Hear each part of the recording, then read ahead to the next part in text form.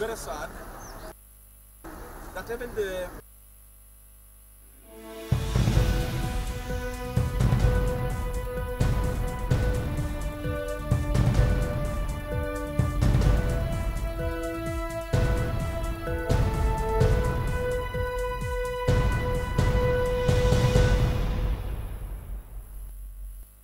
Naam, ni siku ya Jumatano napokualika ndani ya jamvi la MBCI siku hii, siku ambapo maandalizi ya mazishi yalikuwa gavana wa kaunti ya Nyeri Daktari Wahome Gakuru yanaendelea, huku siku ikitengwa ya kumpumzisha katika nyumbani kwake katika kaunti ya Nyeri. Na pia ni siku hii ya leo ikiwa kwamba wahadhiri wamepeleka mswada wao ama wamepeleka hoja bungeni kutetewa kuhusiana na mkataba wa mwaka 2013. Kwa haya na mengine mengi, kwanza pata vidokezo. That will be Saturday, which has been occasioned by him having a son who is sitting KCSE. Marehemu Wahome Gakuru kuzikwa siku ya Jumamosi juma lijalo, asema naibu gavana. Nataka hao kina mama sasa, hao ndio tunatakana tupatie funding, wafanye waendeleze hizi miradi zao, hizi biashara yao iendelee na hiyo. Akina mama wahimizwa kujiunga katika vikundi kwa minajili ya kukabili umasikini.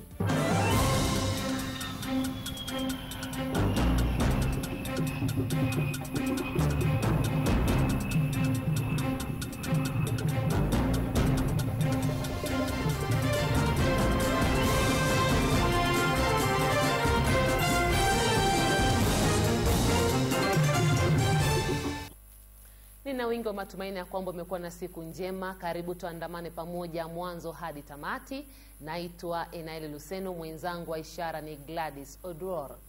Chama cha kutetea haki za wahadhiri katika vyuo vikuu humu nchini UASU hii leo walipeleka tetesi yao katika bunge wakitaka wabunge kuwatetea mkataba wao wa mwaka 2013 na mwaka 2017. Stakabadhi hiyo hata hivyo ilikumbwa na changamoto tele, kwani polisi waliwazuia idadi kubwa ya wahadhiri ambao walikuwa wakiandamana kuwasilisha tetesi lao bungeni.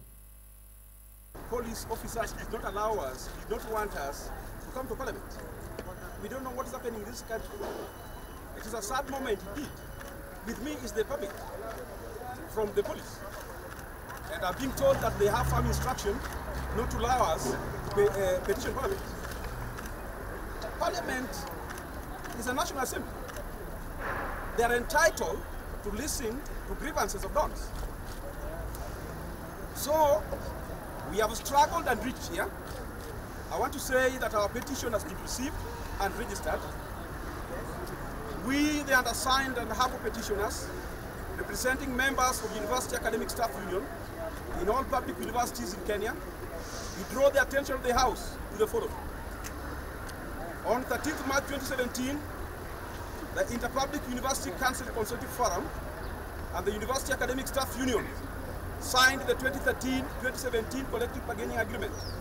The CBA was subsequently registered by the Employment and Labor Relations Court. The conclusion of the 2013-2017 CBA brought an end to a period of industrial unrest and ushered in harmony in Kenyan public universities. However, only 5 universities honored the CBA as agreed. Out of the 5, 2 universities reverted to the old salary, which is against labor practice. Ni malalamiko ya wahadhiri ambao walikuwa wanaelekea katika majengo ya bunge kuwasilisha tetesi zao ili kwamba wabunge watetee kuhusiana na mkataba wao mwaka 2013 na mwaka 2017. Ni katika taarifa hiyo ambapo nakuuliza kwamba je, unadhani mgomo wa wahadhiri unaweza kusababisha madhara katika sekta ya elimu nchini? Kwa maoni yako na mtazamo wako, unadhani kwamba mgomo wa wahadhiri unaweza kusababisha madhara katika sekta ya elimu nchini? Maoni yako unayatuma kwa 0721 105 105. Kwingineko ni kwamba mipango inaendelea ya mazishi ya Daktari Wahome Gakuru aliyekuwa gavana wa kaunti ya Nyeri baada yake kupoteza maisha jana alipohusika kwenye ajali mbaya barabarani.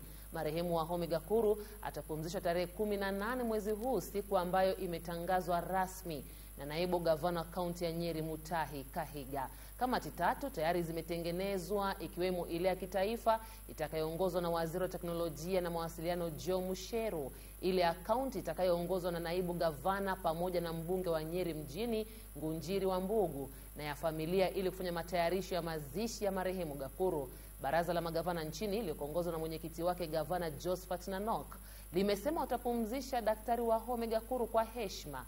Marehemu Wahome Gakuru atapumzishwa nyumbani mwake Girishu katika eneo bunge la Nyeri mjini.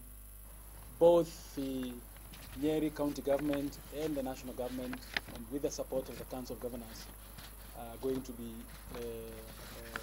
footing all the expenses in regard to the funeral arrangements. We're taking it seriously to ensure that we're going to give our colleague a very good send-off. We have a proposed date of 18th. That will be Saturday, which has been occasioned by him having a son who is sitting KCSE, and we had to look at the times when that young man would be free to come do what is necessary. We are also planning to have a requiem mass in Nairobi that may be held sometime next week, and I will confirm the date in due course. Naam, ni matayarisho ya mazishi yake alikuwa gavana wa kaunti ya Nyeri Daktari Wahome Gakuru. Na basi kulingana na katiba ni kwamba naibu wake ndiye atakayeapishwa, na ilipaswa aapishwe kesho, lakini siku hiyo imeahirishwa hadi itakapotangazwa tena. Na naibu huyu gavana ambaye ni Mutahi Kahiga atakapoapishwa rasmi kama gavana wa kaunti ya Nyeri, atafanya kaunti hiyo kuandika historia kwamba sasa katika kipindi cha muda mfupi imekuwa na magavana 4. Hii ni baada ya kaunti hiyo kumpoteza aliyekuwa gavana wa kwanza wa kaunti hiyo Nderitu Gachagua, ambaye aliaga dunia mapema mwaka huu. Hatimaye naibu wake akashika hatamu za uongozi hadi tulipoelekea katika uchaguzi wa Agosti 8. Na msiba huu mwingine ambao pia umepata kaunti hiyo ya Nyeri, sasa ni wazi kwamba naibu aliyekuwa gavana wa kaunti hiyo ambaye ni bwana Mutahi Kahiga ndiye atakayeapishwa rasmi kama gavana na kuingia afisini kuendeleza uongozi, kuziba mwanya wowote uongozi hadi tutakapoenda katika kura ijayo. Rais Uhuru Kenyatta hii leo ameongoza kikao cha kuboresha jiji la Nairobi, ikiwemo ustawi wa uchumi wa kaunti hiyo. Kikao hicho kilifanyika katika afisi za rais kwenye jumba la Harambee jijini Nairobi. Kikao hicho kiliangazia mradi baina ya serikali kuu na ile ya kaunti ya Nairobi utakaogharimu mabilioni ya pesa, ukilenga sekta muhimu ya uchumi na ile ya kijamii. Mradi huo unatazamiwa kuboresha maisha ya wananchi wa kaunti ya Nairobi. Timu ya Nairobi iliongozwa na gavana wa kaunti hiyo Mike Mbuvi Sonko, naibu wake Paul Kapuigathe na katibu wa kaunti Peter Kariuki. Kikao hicho kilikubaliana kwamba katika muda wa majuma 4 yajayo, vitengo husika vya serikali kuu na vile vya serikali ya kaunti ya Nairobi wawasilishe mpango wao wa ununuzi kwa minajili ya kutengewa mgao wa kutekeleza mpango huo. Mpango huo unaangazia ujenzi wa nyumba na makazi, miundo msingi na usafiri, kawi, vyanzo vya maji, mazingira na utupaji wa taka, vijana, akina mama na watu wanaoishi na ulemavu. Sekta zingine ni zile za ardhi, mawasiliano na teknolojia ya habari. Kikao hicho kilihudhuriwa pia na waziri wa fedha Henry Rotich, James Macharia, waziri wa usafiri na miundo msingi, waziri wa maji na unyunyizaji maji mashamba Eugene Wamalwa, waziri wa afya Cleopa Mailu, waziri wa ardhi, nyumba na maendeleo ya mijini Jacob Kaimenyi, miongoni mwa wengine. Tunasonga mbele ambapo wahudumu wa matatu walifanya maandamano viungani mwa mji wa Migori kulalamikia hali duni ya barabara za mji huo. Wakati wa maandamano hayo, wananchi wa eneo hilo walidai Tom Odege aliye mbunge wa Nyatike amejitenga na kususia kazi iliyompeleka bungeni. Kwa hayo na mengine mengi, tupate mkusanyiko wa habari za kaunti. Waandamanaji hao wakiongozwa na mwenyekiti wao Jerry Okech walidai kuwa watalipa kodi kwa serikali ya kaunti ya Migori hadi pale barabara za eneo hili zitakapokarabatiwa. Na sasa hivi hatutaki gavana, tunataka Sonko. Sonko ndiye alitusaidia juzi. Hatutaki mambo kama haya. Ona vile tuko hivi. Nyatike ni Kenya, sio Tanzania. Nyatike ni Kenya.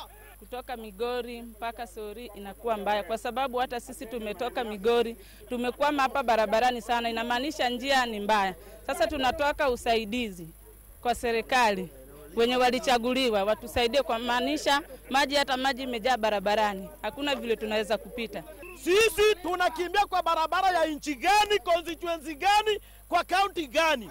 na tunataka tujue mbunge wetu ni nani, gavana wetu ni nani. Kuanzia leo kwa watu wangu, natoa amri, hakuna mtu atalipa tax kuanzia Sori mpaka Migori.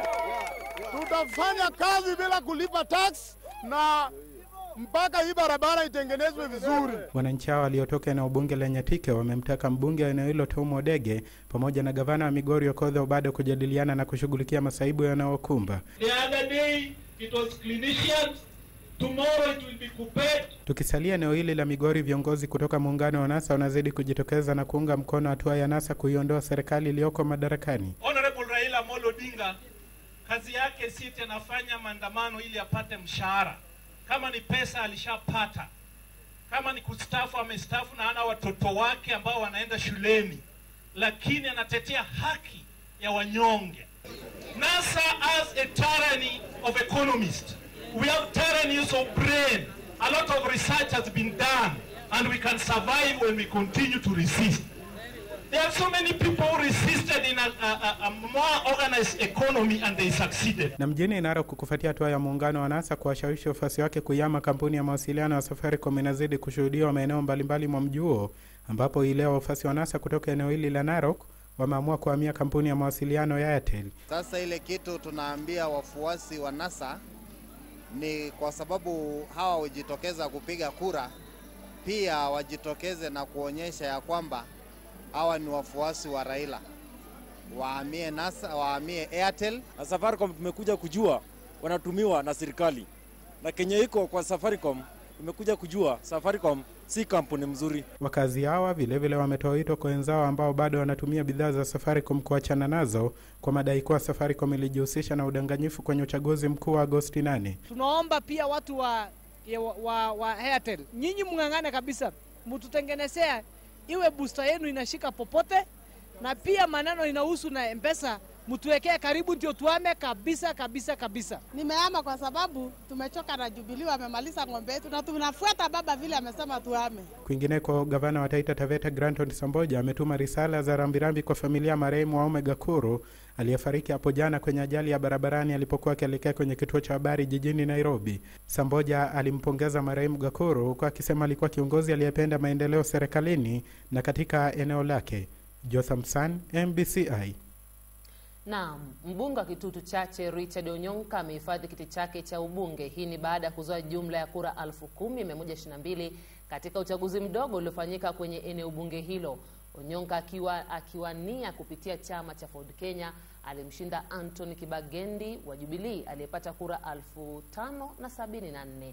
Uchaguzi wa eneo bunge la Kitutu Kusini uliahirishwa kufuatia kifo cha aliyekuwa mwaniaji wa Jubilee Leonard Mwamba wiki chache kabla ya uchaguzi mkuu wa tarehe 8 mwezi Agosti. To declare Richard Onyonka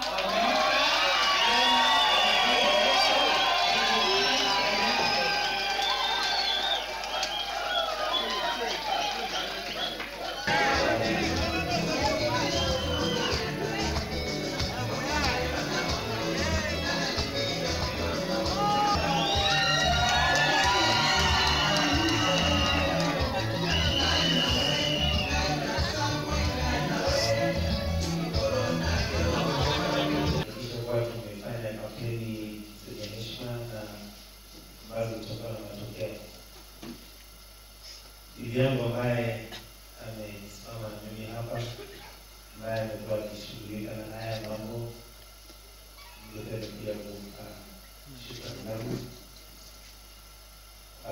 Returning officer ambaye amefanya kazi yote kupata matokeo. Hii wote waandishi wa magazeti, runinga za TV. Sitasema sana kwa sababu sauti yangu haiko nzuri sana. Na tena watu wamechoka. Leo mimi najisikia kuwa mwenye furaha. Baada ya taarifa hiyo kutoka kule Kitutu Chache kule Kisii ambapo mbunge huyo alihifadhi kiti chake, narejea katika jukwaa la maoni yako ambapo nimekuuliza kwamba je, unadhani mgomo wa wahadhiri unaweza kusababisha madhara katika sekta ya elimu nchini? Kwa mtazamo wako, unadhani kwamba mgomo wa wahadhiri unaweza kusababisha madhara katika sekta ya elimu nchini? Maoni yako natuma kwa 0721 105 105.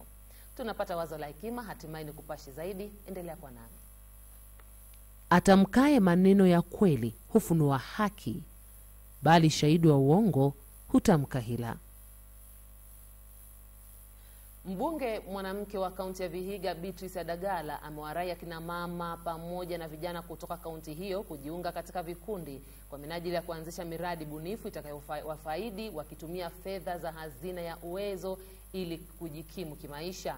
Akizungumza baada ya kutembelea kikundi kimoja cha kina mama wanaojihusisha katika utengenezaji wa bidhaa mbalimbali, mbunge huyo amedokeza kwamba ataunga mkono miradi yote inayoanzishwa na kina mama pamoja na vijana katika kaunti hiyo kwa minajili ya kupunguza umasikini unaowasonga. Wako na miradi, kuna biashara, kuna wanashona, kuna vitu kadhaa. Nataka hao kina mama sasa, hao ndio tunataka tupatie funding, wafanye waendeleze hizi miradi zao, hizi biashara yao iendelee na ikue.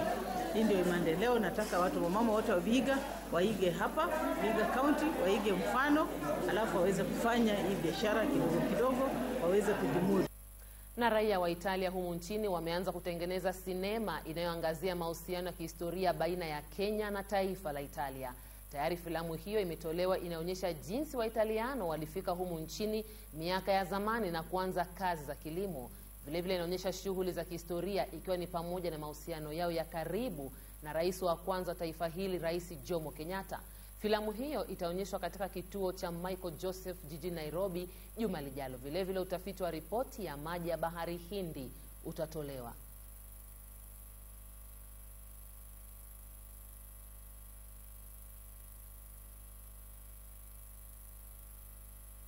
Today and this week we have very important issues about collaboration between Italy and Kenya in Malindi, because today we have the premiere at Stardust Disco of a movie which is called Italians in Kenya, which is shot by a very important director in Italy, Giampaolo Montesanto, and is narrating the story, the history of Italian arrivals in Kenya and living in Kenya since 100 years up to today, with all the farmers of Nairobi and also the residents of Malindi, including San Marco project and what Malindi became in the tourism sector. But also in this week we have a very important marine archaeologist that they are scanning the Indian Ocean off Malindi, looking for something very interesting like old ancient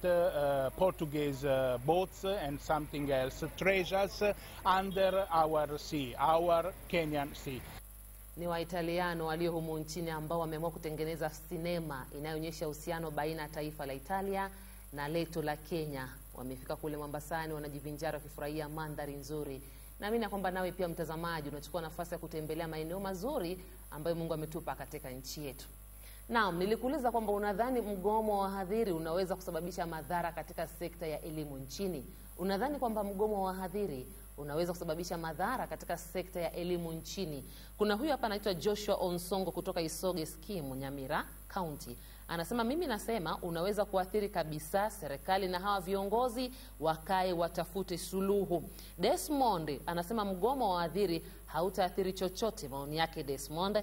Mwingine hapa anasema ndiyo, mgomo unaweza kuathiri sekta ya elimu hapa nchini. Ni Edwin Kipiego Nkoriri akiwa maeneo ya Kericho. Eric anasema namna gani?